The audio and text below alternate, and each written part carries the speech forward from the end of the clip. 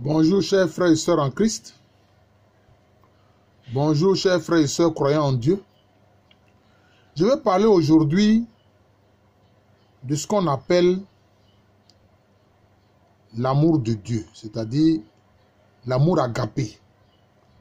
Parce que vous savez que les Grecs, puisque le Nouveau Testament est surtout rédigé en grec, les Grecs distinguaient trois types d'amour.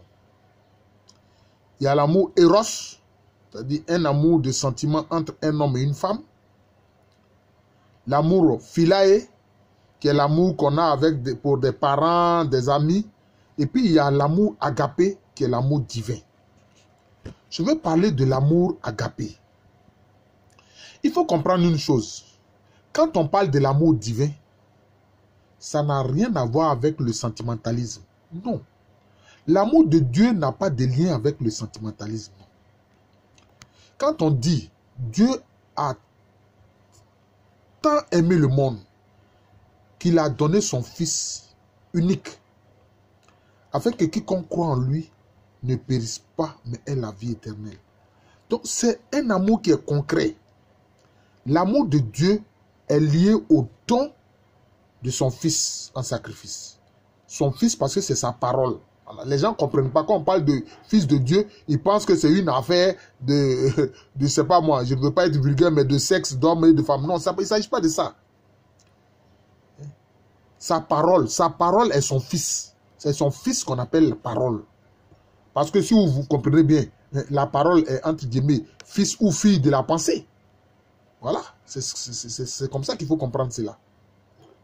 Donc, il fait le don de sa parole pour le salut des hommes. Cette parole éternelle-là, son logos, qui est devenu homme, qui est venu comme homme et vrai Dieu.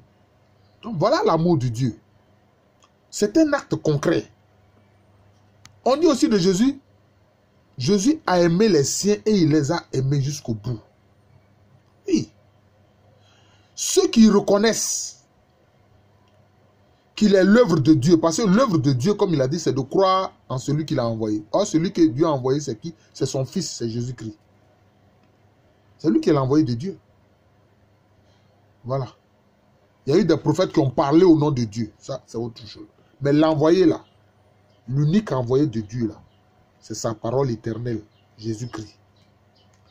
Donc ceux qui ont cru en lui, Jésus-Christ les a aimés jusqu'au bout.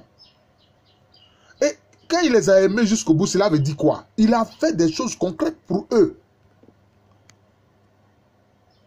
Et c'est ce qu'on a, l'œuvre achevée de Christ à la croix là.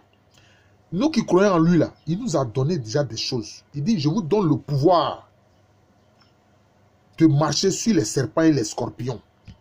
Voilà une manifestation de son amour. Il dit, à mon nom, vous guérirez les malades. Vous imposerez vos mains aux malades, ils seront guéris. À mon nom, vous chasserez les démons. Voilà les choses concrètes de l'amour du Christ.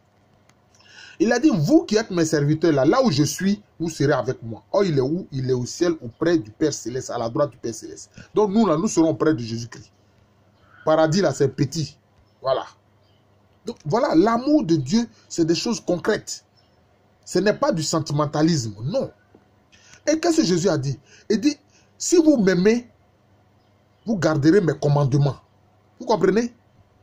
Il n'a pas dit de m'aimer sentimentalement. Il dit non. Si vous aimez, le Christ dit, si vous l'aimez vraiment, là, vous gardez ses commandements. Donc ceux qui gardent les commandements du Christ, c'est eux qui l'aiment.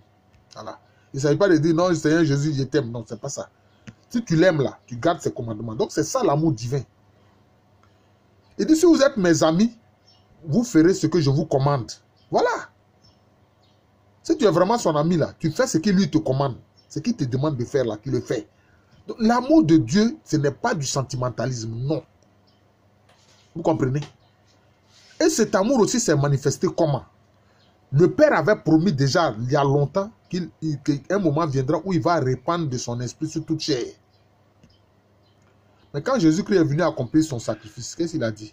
Il dit, je vais au Père et je vous enverrai l'Esprit Saint, l'Esprit consolateur, qui vous rappellera tout ce que je vous ai dit, qui vous fera savoir ce qui doit arriver. Voilà. Et c'est ce qu'il a fait. Quand il est monté auprès du Père, bon, avec l'aval du Père, le Saint-Esprit est descendu. Et il est venu habiter en chaque disciple de Jésus. Et aujourd'hui, si vous acceptez Jésus-Christ comme Seigneur et Sauveur, le Saint-Esprit vient automatiquement habiter en vous. Et le fait que le Saint-Esprit habite en vous, voilà une autre manifestation de l'amour de Dieu. Puisque le Saint-Esprit est Dieu, il est l'agir de Dieu, l'action de Dieu. Quand on dit au nom de Jésus, c'est le Saint-Esprit qui agit. Donc, le Saint-Esprit lui-même là, il vient habiter en toi pour te faire vivre la vie divine et te donner la capacité de respecter les commandements du Seigneur Jésus-Christ. Aimer son prochain comme soi-même. Prier pour ses ennemis. Faire du bien à ceux qui nous font du tort, etc. Donc, c'est le Saint-Esprit qui, habitant en nous, nous donne la capacité de faire cela. Donc, l'amour de Dieu, l'amour agapé, c'est un amour manifeste. Ce n'est pas un amour de sentiment, non. C'est un amour manifeste. Voilà. Donc, si nous, chrétiens, disciples du Christ, nous voulons agir en amour pour les autres, ce n'est pas une affaire de sentimentalisme. C'est de faire des choses concrètes pour leur bien. Voilà. C'est de faire des choses concrètes pour leur bien. Voilà. Donc, aimer son prochain, c'est faire du bien à son prochain. Ce n'est pas du sentimentalisme. Et l'amour divin, donc, c'est des choses concrètes pour le bien. Voilà. C'est pour ça qu'il a dit, vous guérirez les malades, vous chasserez les démons, etc.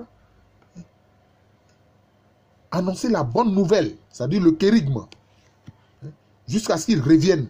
Et son retour, c'est la parousie. Voilà. Donc, c'est ça. L'amour de Dieu, c'est des choses concrètes. Le Saint-Esprit qui habite en nous, c'est une manifestation de l'amour de Dieu. C'est parce que Dieu nous aime que le Saint-Esprit est venu habiter en nous. Voilà. Maintenant, je peux dire que ceux qui tiennent beaucoup au sentimentalisme, je vais leur dire une chose simple. Anciennement, dans l'Ancien Testament, Dieu avait dit aux Hébreux, à son peuple, au peuple hébreu, au peuple israélite, votre cœur de pierre qui fait que vous êtes méchant là, je vais enlever ce cœur de pierre là et le remplacer par un cœur de chair. Mais le cœur de chair dont il parle, ou le cœur de pierre dont il a parlé, dont il a accusé en quelque sorte Israël, ce n'est pas que leur cœur est devenu une pierre, mais c'est le cœur spirituel, leur cœur spirituel qui était mauvais, qui est dur comme de la pierre. Et il dit, il va leur donner un cœur spirituel qui est mou comme de la chair. Voilà. Mais aujourd'hui, avec le Christ, on a bien mieux qu'un cœur de chair. On a le Sacré-Cœur. Jésus, son cœur est appelé Sacré-Cœur. C'est un cœur de lumière. La lumière de Dieu. Voilà. Et qui manifeste l'amour concret. L'amour qui donne la vie. L'amour qui fait du bien. L'amour qui guérit. L'amour qui chasse les démons. L'amour qui répand le royaume de Dieu concrètement au milieu des hommes. Donc, si vous voulez faire un peu de sentimentalisme, bon, demandez au Seigneur de remplacer votre cœur de chair là par le Sacré-Cœur de Jésus. Il va le faire. C'est un cœur spirituel. C'est un cœur spirituel. Il va le faire. Et vous aurez ce Sacré-Cœur là. Ce cœur qui est un cœur d'amour, de lumière. Je vous remercie. Je suis le frère Jean de l'amour de Jésus. C'est mon nom spirituel. Et puis à l'état civil, je suis le professeur Allou. Pour ceux qui sont abonnés à cette chaîne, pour l'instant, il n'y en a que 11. Je vous prie d'en parler autour de vous et de permettre à d'autres personnes de s'abonner à cette chaîne, Jean de l'amour de Jésus, sur YouTube. Voilà. Comme ça, vous recevrez ces enseignements-là que je donne.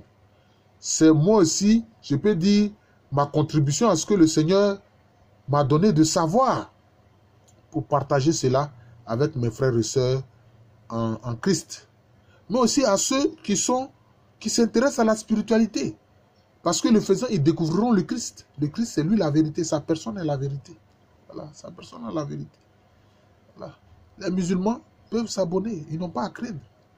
Parce qu'eux-mêmes, ils savent que La spiritualité musulmane reconnaît que Jésus est Kalimatullah, c'est-à-dire il est la parole d'Allah. Il est Rou Allah, il est l'esprit d'Allah. Il est le Messie Al-Masih Issa. Voilà. Donc, parler de cette chaîne et amener vraiment plusieurs à s'y abonner, à actionner la cloche de notification pour qu'ils reçoivent la vidéo dès que je fais une nouvelle vidéo. Je vous remercie encore et je vous souhaite une excellente journée. À bientôt.